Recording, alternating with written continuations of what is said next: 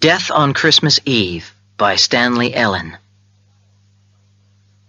As a child, I had been impressed by the Borum house.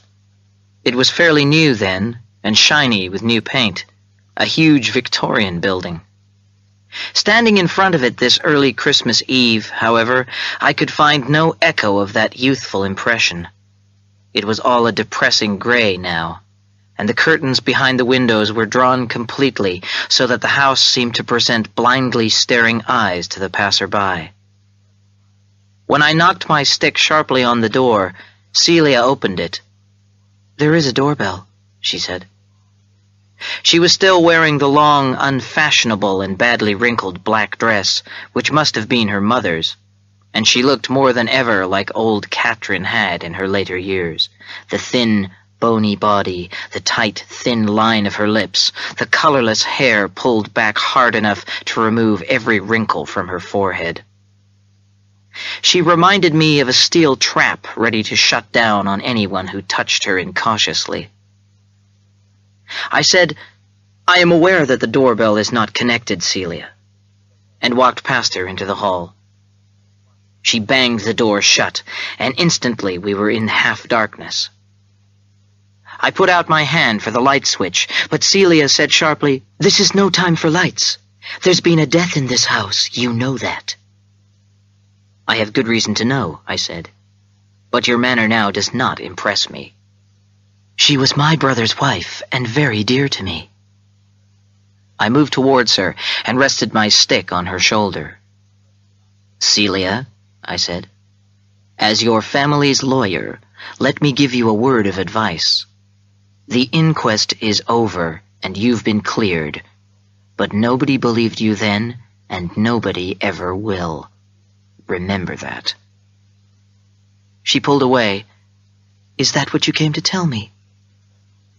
"I came because I knew your brother would want to see me today.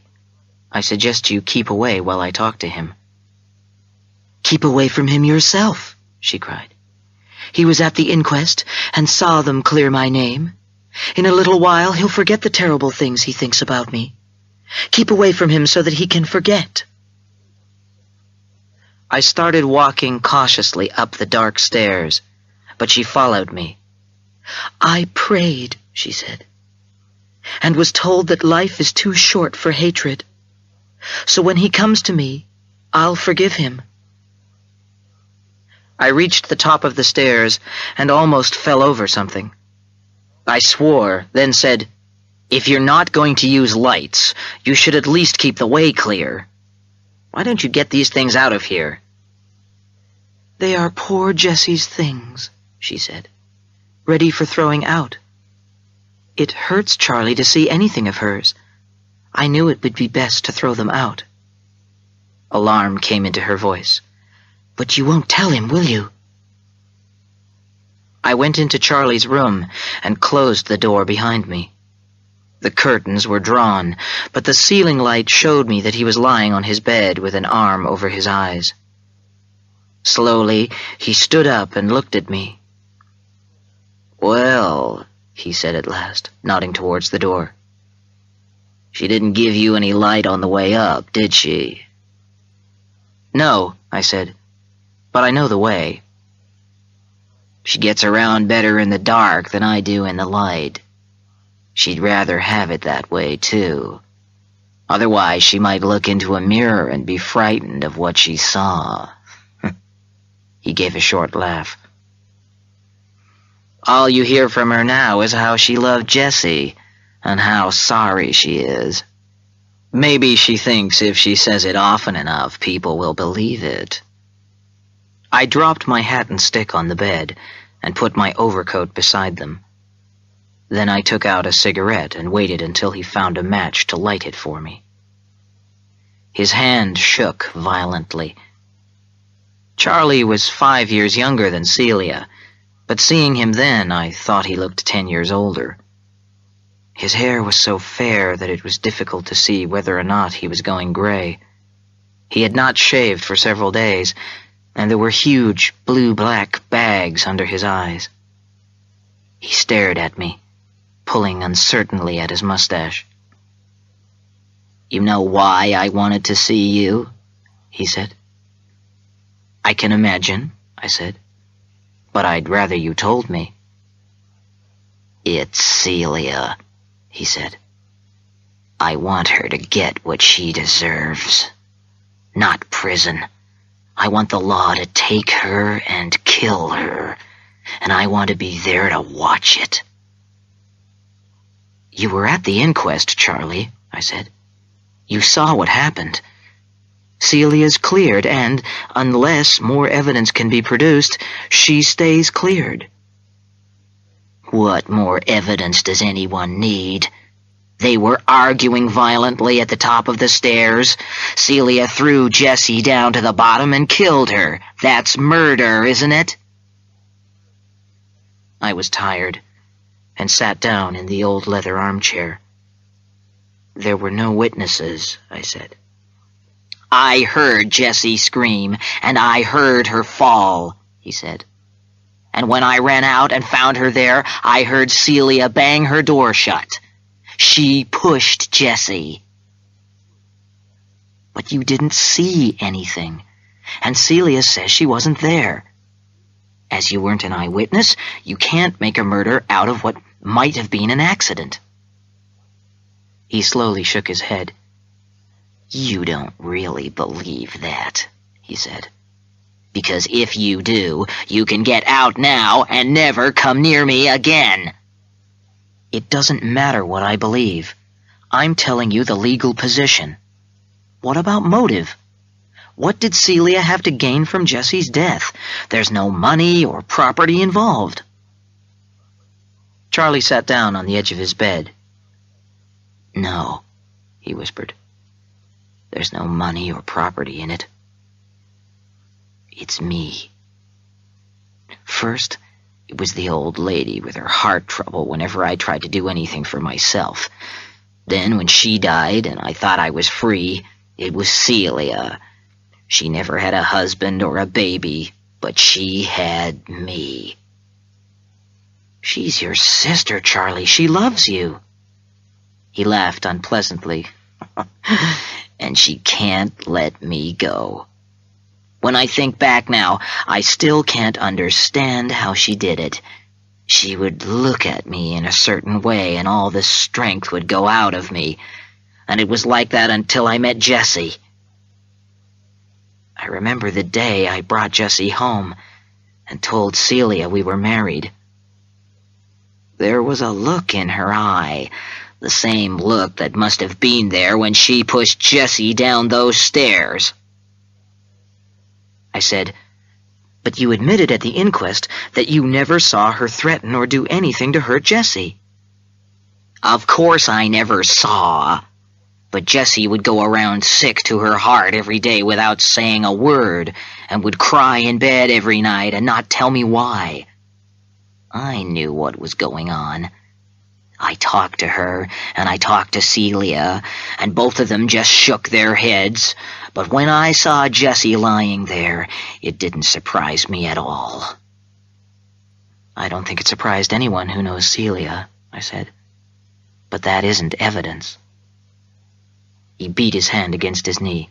What can I do? That's what I need you to tell me. All my life I've never done anything because of her, and that's what she expects now, that I won't do anything, and that she'll get away with it. He stood up and stared at the door, then at me. But I can do something, he whispered. Do you know what? I stood up facing him and shook my head. Whatever you're thinking, put it out of your mind, I said. Don't confuse me, he said. You know you can get away with murder if you're as clever as Celia. Don't you think I'm as clever as Celia? I held his shoulders.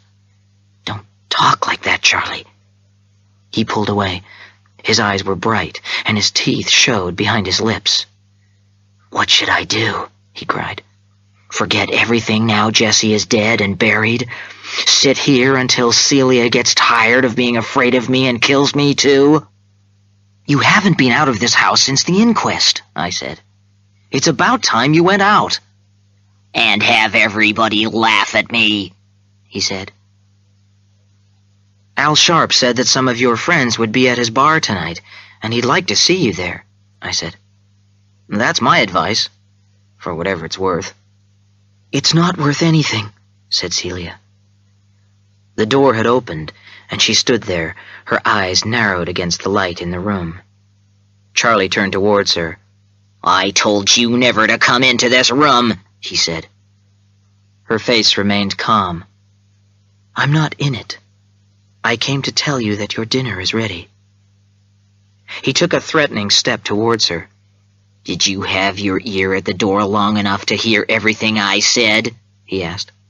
Or shall I repeat it for you? I heard an invitation to go drinking while this house is still in mourning, she said, and I object to that. He looked at her amazed. Celia, tell me you don't mean that.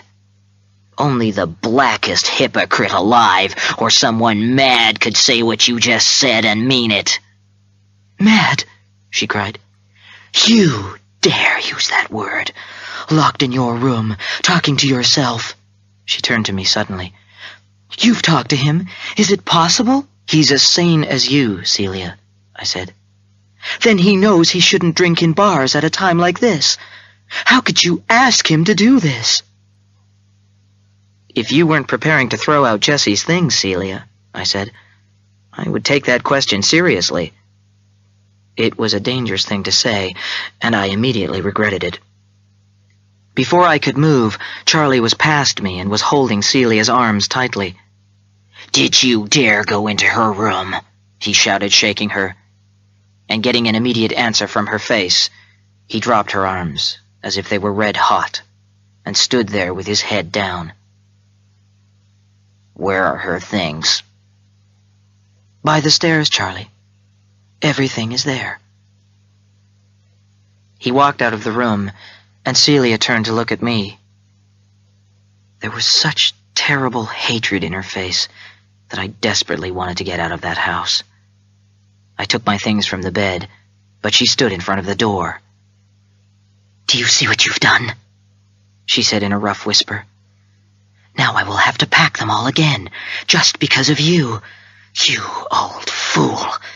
It should have been you with her when I dropped my stick sharply on her shoulder. As your lawyer, Celia, I said, I advise you to speak only during your sleep, when you can't be made responsible for what you say. She said no more, but I made sure she stayed safely in front of me until I was out in the street again. It was only a few minutes' walk to Al Sharp's bar, and I was grateful for the clear winter air in my face. Al was alone behind the bar, polishing glasses. Merry Christmas, he said, and put a comfortable-looking bottle and 2 glasses on the bar. I was expecting you.